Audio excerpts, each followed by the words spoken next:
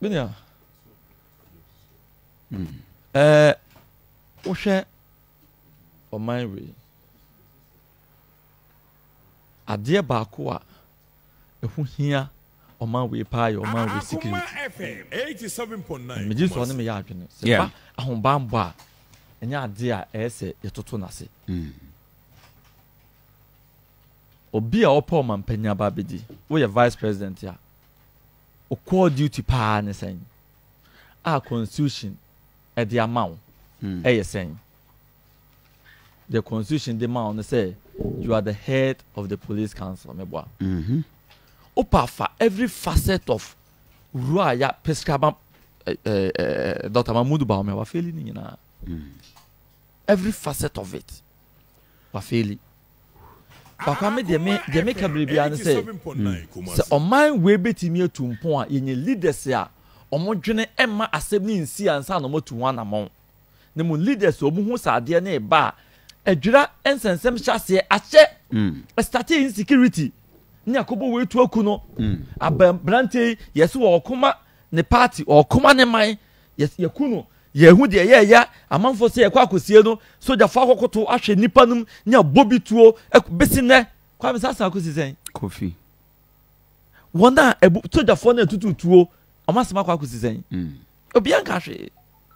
And gradually, na pali na kwa de foforo na mkri na kwa de foforo ye be wan hwa dakọ be da asori na bi ade a esi no kwa me na wonti minia na nti metra in discuss enti me serao aban we ye nim se bibia mu afeli but e pesa aban we nya o man intact ento e magana fo na de obetime se na kufa do ka se ontimi nye na ye ntwen do obeba no do obeba ne ba obeba beye yenimsa aminimsa John Dramani Mahama no all refer to sa de no wo hu se no ka se emre se be ukoto se tikase awe adwen a mo adwen nya o se adwen no emre edin ne mum ahode e woni tinum ena mani timewe anakufa do tiachire no na odwen se bi emre ene ye buza se ne ma na se de mamu ayede a so ya we na mo do ntimi nye enti do beba no ba beye we are hoping so beja o man we nya intact na asumdwe ombeto o man we no yenya asumdwe nto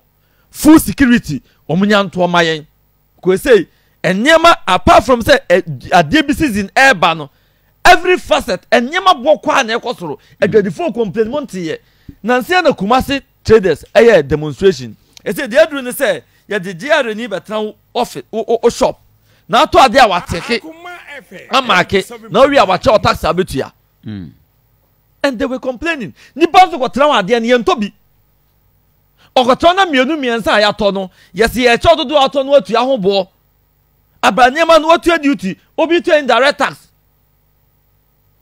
So bibia ye be ya ade a ye de suppress business, ye de suppress asumdwe, ye de suppress o man koso.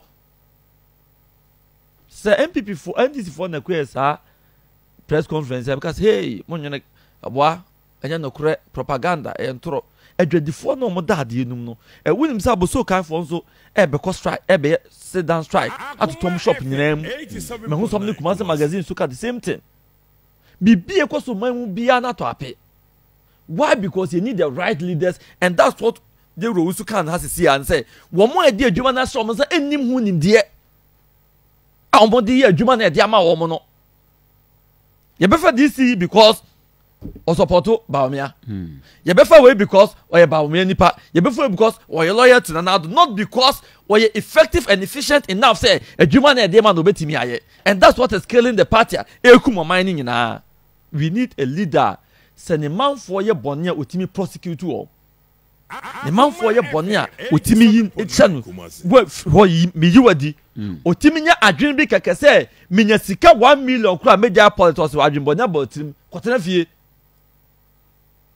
No ani party ni krom ni ya de no sa de na prakwa so se fa no ko gina mra no ene special prosecutor ene e pa jo se judge court asem ko yin mfiri so because of nyema e koso because attending na de se no mfa so mtoto nyoma no they themselves are not happy and these are your own appointees and then this for neka your own appointees are even fighting for justice.